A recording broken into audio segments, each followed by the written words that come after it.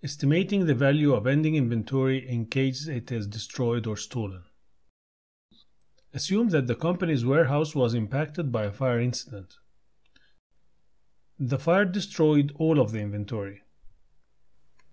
In a periodic system, there is no tracking of the inventory sold, so the manager is worried, because to claim insurance, we need to know the value of the ending inventory. But the accountant has an idea. The accountant knows that by knowing the cost of goods sold, it would be possible to arrive at the ending inventory. But the manager is wondering, how are we going to calculate the cost of goods sold? We could calculate the goods available for sale as we know the beginning inventory of $50,000 and purchases of $150,000. So the goods available for sale is equal to $200,000.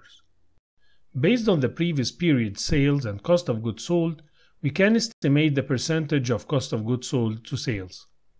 The percentage is calculated by dividing the cost of goods sold by sales. In such a case, it is equal to 60%.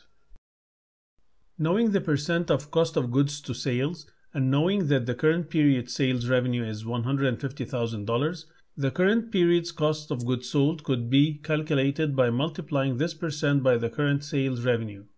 This is, of course, assuming that the percent is the same as last period. So cost of goods sold will be equal to $90,000.